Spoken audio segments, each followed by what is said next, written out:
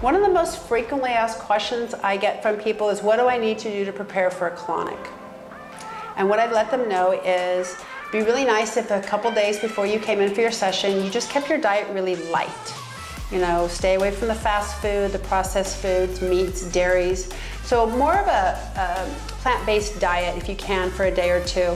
It's not something that you have to do, but it is definitely going to give you a better session. The minimal requirement for preparation is not to eat for 2 hours prior to your session and not to drink 1 hour before. Another frequently asked question is, are you going to clean my small intestine as well as my large intestine? And the answer to that is no. The hydrotherapy treatment is only for the large intestine. A lot of people want to know, like, what are they going to wear? How are they going to be positioned? Like, how is this going to take place?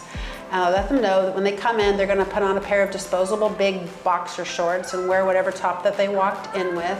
We'll give them a pair of cozy slippers to put on their feet. The shorts do have an opening in the back so that we can take care of the procedure that way. And they'll be laying on a doctor-type table. So everything is right from the tube to the sewer. A lot of people want to know if a colon hydrotherapy treatment is painful. What I tell people is, when the water is going in, it's actually very soothing. It feels very comfortable. There is a time during the session when you might get some light cramping like you would on the toilet during a bowel movement, but that's the most discomfort that you're going to experience.